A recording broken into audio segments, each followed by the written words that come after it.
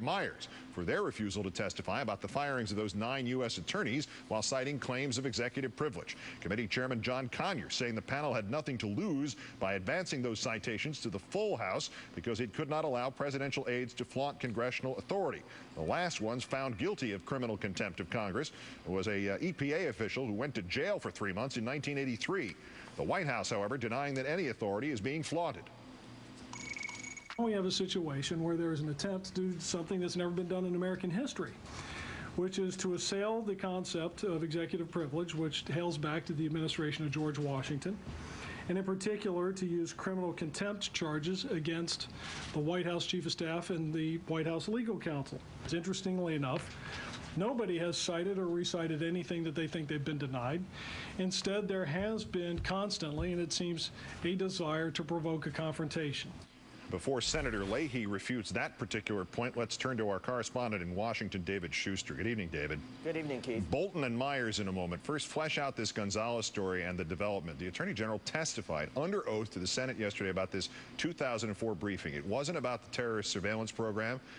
And there was already a memo in the Speaker's file from the Director of National Intelligence saying it was. How much trouble is the Attorney General in? This is a really, really big deal and a big problem for Gonzales, Keith. I had been speaking with a legal expert earlier tonight and reading back the way that Gonzales was facing the question from Schumer, the way he responded, the fact that he was given an opportunity to correct himself, and Gonzales repeatedly said it was about other intelligence activities.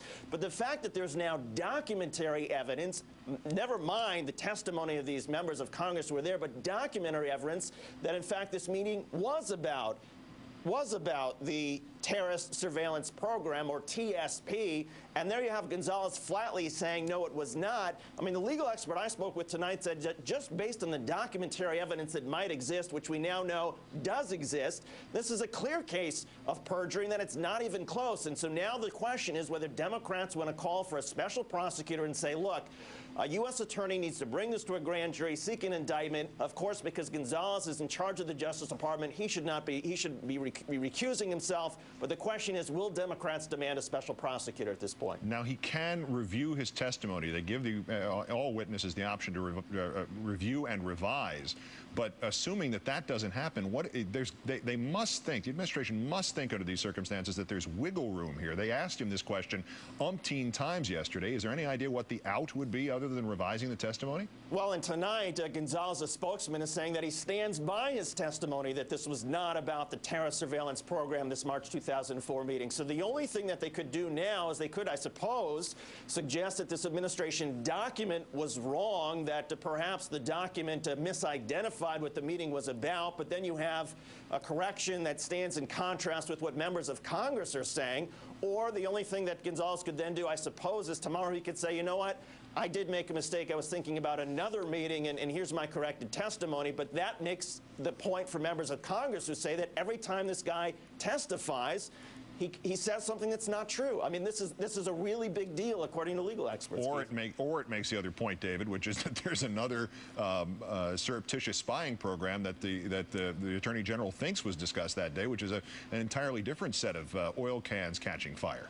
Yeah, that nobody else knows about because members of Congress say they haven't been briefed on any of that. So. All right. In the other, what was the lead story until about an hour ago, what specifically in the House are Mr. Bolton and Ms. Miers being accused of? Because Congressman Conyers put out this 52-page laundry list of possible offenses committed by the administration. You could argue that might be a little short. What part of it actually pertains to what they did not say? Well, the contempt citation is related to the White House with Miers and Bolton refusing to provide testimony and documents related to the firing of these federal prosecutors. As it stands, lawmakers have already collected evidence from the Justice Department that suggests a high level of White House involvement in the firings, and that Bush advisor Karl Rove was among the first officials to suggest the firing. So Congress is convinced that Miers' testimony could add to the level of detail and that the White House documents, which essentially are under the purview of the Chief of Staff Bolton, would also help provide a complete picture. However, just based on what Congress has been able to get so far, Congressman Conyers has found evidence that White House and Justice Department officials in firing the prosecutors violated federal statutes that protect civil service employees, and Conyers has also found evidence that suggests Justice Department and White House officials then sought to cover up what they had done by obstructing justice and giving false testimony and statements to Congress. And again, Democrats say that they need access to these White House documents